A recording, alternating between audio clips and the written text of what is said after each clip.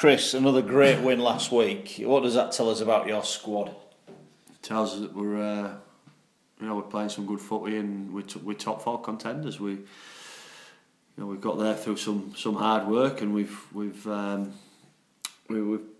picked up some really good wins along the way, and to pick up 3 wins in that like mini Easter period that we've just come through is a credit to everybody involved, not just the players, but I think the medical staff and the performance people have been working overtime over the last, all season really, but especially the last probably 7 to 10 days to make sure we've got a team out on the field. So a lot of credit goes to the people behind the scenes, to my medical people, and they don't get all the credit that they deserve, but they do work the rocks off, and very thankful for that. The big games come thick and fast. Cup next week, but before that, a top 4 clash with Leeds. It feels like this is the biggest Wakey Leeds game for a long time. Yeah, it does, doesn't it? It's exciting. By all accounts, it's going to be a sellout as well, which is fantastic. It means that we're doing something right on the field and off it. I'm looking forward to it. A great local derby, and we underperformed when we went to Headingley. It's probably the one game this year where I've been very disappointed with the effort from the guys, and there were a lot of circumstances, a lot of reasons why, but we didn't want to use that as an excuse. Short turnaround, and we only had 30-minute training session the day before the game, but it's two really good sides going hammer and tongue against each other, and I've been really impressed with Leeds these last few weeks. They've got a settled squad now, a settled side, and few injuries. And looking at the squad, I think they've named 1 to 17, haven't they? 1 to 18 squad numbers, which is means they've got a nice healthy squad. But looking forward to it. It's a great derby, great spectacle, and we feel that we need to perform a lot better than what we have done over these last few weeks if we are to get a result. People have mentioned that word consistency. All of a sudden there is consistency. 7 wins on the spin. I mean, it's almost unheard of in Super League these days. Yeah, it is, but it's no fluke. They've been putting in the hard work. They're putting in the hard work in pre-season, and that's finally paying off. And we always knew that these guys had a good run in them. It's probably taken those staff a little bit by surprise, the wins that we've picked up along the way. Certainly the Salford one, regards the injuries that we picked up the previous game, but we're a good rugby league side. We're playing some attractive football, and we're very, very difficult to beat when we complete high and kick the ball well, and that's what we've been doing these last few weeks, and we need more of the same this week against Leeds. And I think the last time we played Leeds, we gave them 7. I think we kicked the ball dead 6 or 7 times, and you can't afford to do that against Leeds. They've got some big outside backs and a big forward pack as well. I've been really impressed with Matt Parcells and his relationship with Cuthbertson. They're very, very difficult to hold on to, but we'll worry about what we've done well in the last few weeks, and I'm looking forward to a good physical local derby. The neutrals will be looking at Fafita and Cuthbertson as 2 of the form forwards. We'll be looking forward to see how they go, because they both bring a lot to each other's teams, don't they? Yeah, Dave's gone well. Dave's gone very well. He carried a little bit of not going into the Salford game, but put his hand up. But two contrasting players, aren't they?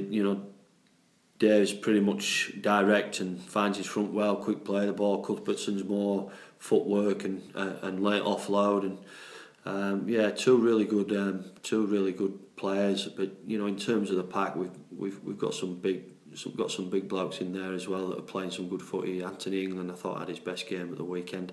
Keegan Hurst, that's really stood up these last few weeks when he's needed to, and we've got Mitch Allgood back this week. It'll make a big difference for us. We're looking forward to it. It's two really good sides that are playing some good football and are on a decent run. And like I said, we just need to make sure that we hit our KPIs and control the ball. And if we do that, then I'm confident we can come away with a result. A lot of people probably would have forgiven you for maybe looking at next week. Quarter final, you've got to go back to Salford. But is it get this week out of the way, and then we'll see where we're at after that? Or? Yeah, to be honest, we've not really discussed or certainly not spoke to the players about the Challenge Cup. It's more we're focused on making sure we put in a good performance against Leeds, and I'm going to rest a couple of players, just people like Craig Huber that's played some big minutes. I don't think he's had a rest this season, and he needs a week off, or certainly get a few days off, and then he's back in on Thursday. Riesling, that's been struggling with a hamstring and a back problem, and Ashley Gibson, that's struggling with a knee. But so we brought in Bill Tupu into the squad, and Arundel will be in there in the centre, and obviously Mitch and Dean come in. So we've got probably 4 or 5 fresh bodies again this week, and we'll probably have 3 or 4 fresh bodies going into the Challenge Cup. But the main focus has been getting a result this week, and then we'll worry about the Challenge Cup when we come back in on Monday. People will look at it as a top 4 battle, and obviously it is, but there's a bigger picture because the teams 6 and below are just falling away a little bit. If you can get some more points on the board quickly, you're really putting the pressure on. Yeah, that's it. There's a little cushion there.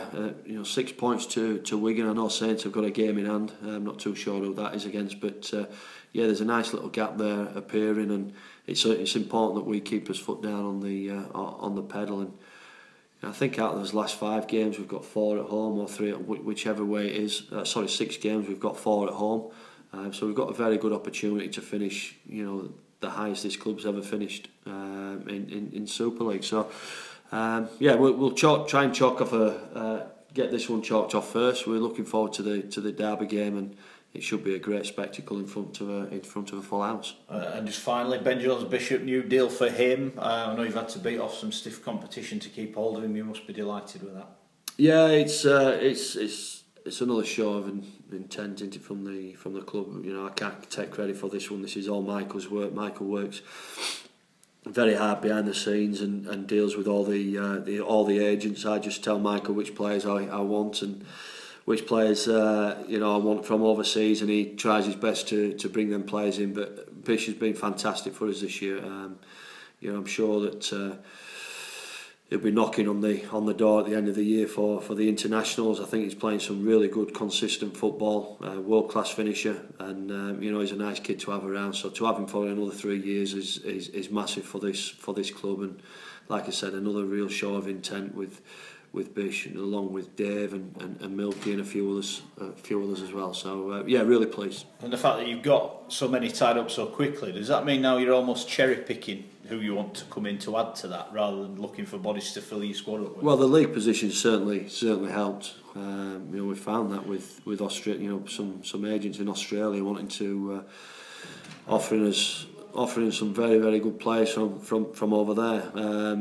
But with the World Cup coming up, it's important that we just leave a little bit in the a little bit in the tank, just in case anything comes up. But finishing in the top 6 or the top 4, as we hope, has really helped with the retention and signings of players both here and overseas.